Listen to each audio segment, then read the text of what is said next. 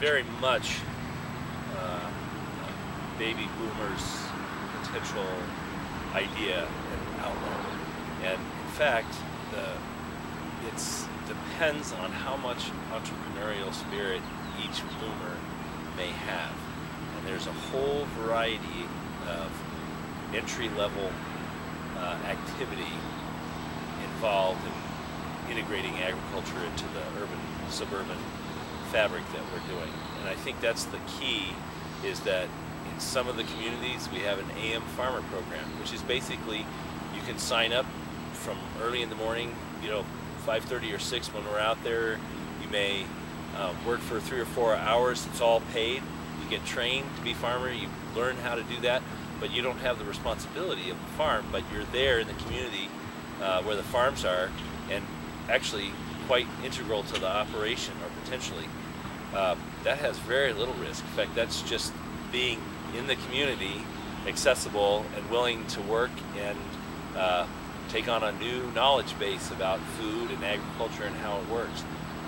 We call it the AM Farmer Program because most of it would take place in the morning, because farming takes place in the morning.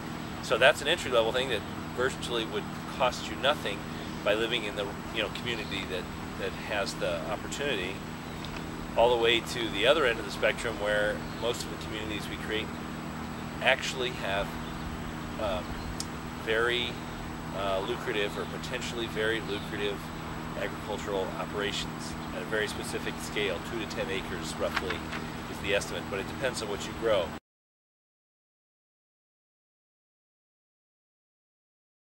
Last night we were with a couple that are out and have contacted us immediately. They already have a way to sell all the hops they could possibly grow to brewers that they know in their network, and they are looking to become a hops farm.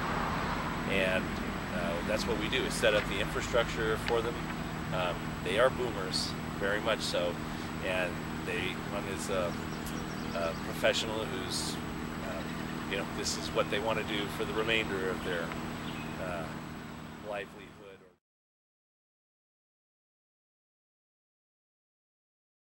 And I think the boomer generation, just being productive is just a huge draw for people, as they change, getting older. What am I going to do with the last third of my life? And like you said, if they have resources, they may or may not, but when they do, it takes some of that pressure off.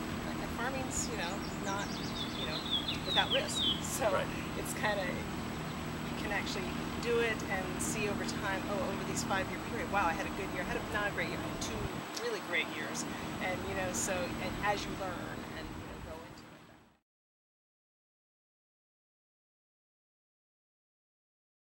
The advantage the boomers have over the young demographic that's interested is that, one, they have a lot of experience. Most have been in business, or worked, or what, they have a lot of life's wear and tear under their belt. They already know how things, and they also have potentially enough resource to see the entrepreneurism through, and that's, like I say, takes some durability. It's not, it's a challenge, but that's the beautiful thing.